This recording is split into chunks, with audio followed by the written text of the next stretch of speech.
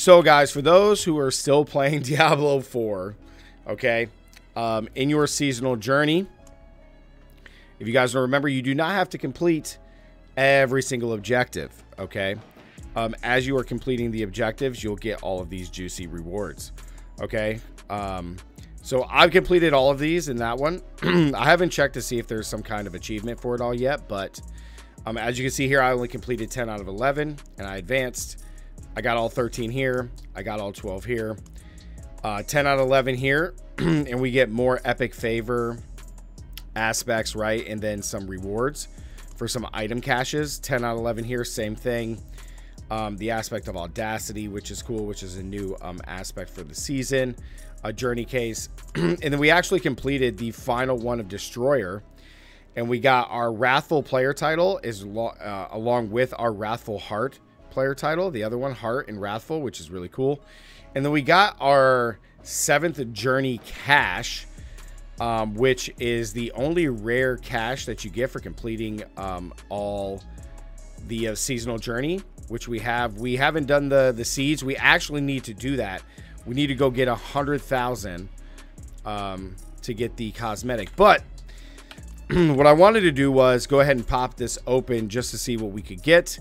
I think some other people have talked about how it's really bad and people haven't got good things out of it, but we're going to crack this thing open and see what we get for completing our seasonal journey. So let's see. We get some sigils. We get some souls, 2 friend roses, 3 coiling wards, some Bathful and fragments, or Bathful fragments, a crest, a ring, and a ring. So we didn't get a single legendary from this cache. We did get our Scroll of Amnesia, which I do not have a slot for it. For those who do not know, the Scroll of Amnesia allows you to refund all of your allocated skill points and Paragon points once. So this will automatically reset all of your entire Paragon board as well as your entire skill tree. And you'll be able to do that at no extra cost. It is a one-time deal that you get in the game. So I will say this, highly disappointing when it comes to the final reward cache in your seasonal journey. To me, this kind of just simulates like opening up a Tree of Whispers cache for turning in. Completely random, nothing special at all about it, which really sucks because it doesn't really incentivize you to even finishing it. Maybe you want to do the challenges here to get some of the aspects, especially early on, but this is Craven, this is Audacity, and then the last one it's just a title. So I guess maybe if you want the player title, like that could be cool, but otherwise, like, actively going to complete these challenges really are not, I mean, you don't get any rewards for it, you know, there's no super cool cosmetics like there was in Diablo 3 with the wings, the pets, all the banners and stuff like that.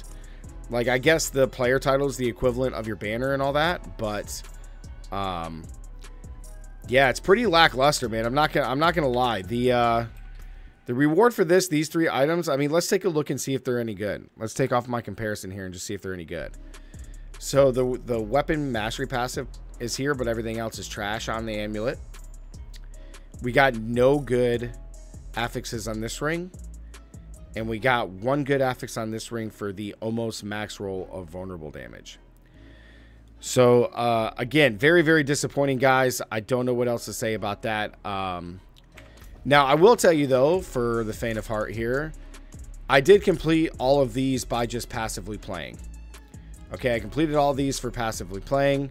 You got enough here. You can see the ones that I got all of the objectives in because the red circle around it is complete. Maybe there's an additional reward or something if you complete every single challenge that the game has along your seasonal journey, maybe. But I will tell you, I did not go once out of my way of trying to complete these at all. I was just passively playing, and we got everything that you needed for the journey. So if maybe that's the balance where you don't actually have to try to like go after it and complete certain objectives, kind of like in Diablo 3. But overall, seasonal journey kind of lackluster. I wish the rewards were much better. We should at least be guaranteed some kind of ancestral legendary, at least something cool or cosmetic or something that's really, really unique, because now we just have the player title here it's Wrathful. So we got Wrathful, and then this said Heart. So that's the only thing that we got, which, you know, there we go. So we got Wrathful Heart. So that's nice. But okay, guys, yeah, like the video. Tell me what you guys got. Let me know down in the comments what you guys got out of your seasonal journey reward cache if you guys completed it. Otherwise, make sure to subscribe. And as always, stay gaming. Catch you guys in the next one. Peace.